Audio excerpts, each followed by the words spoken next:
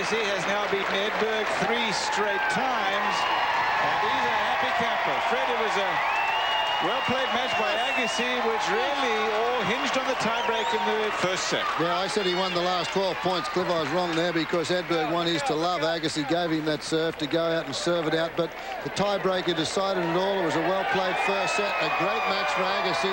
Tennis needs Agassi back. Agassi, now the showman that he is, goes to the old tricks of taking the shirt off, and he'll throw it in the crowd. And he's a lot fitter.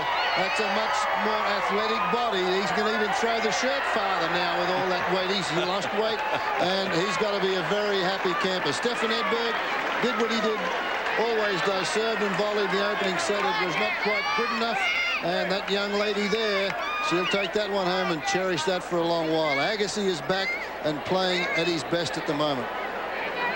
We're going to have a chance to talk to Andre Agassi after we take a break. Just be reminded that he has had a great tournament here. Beat Cedric Pierre-Lin. Before that, he beat Boris Becker. And today, Stefan Edberg.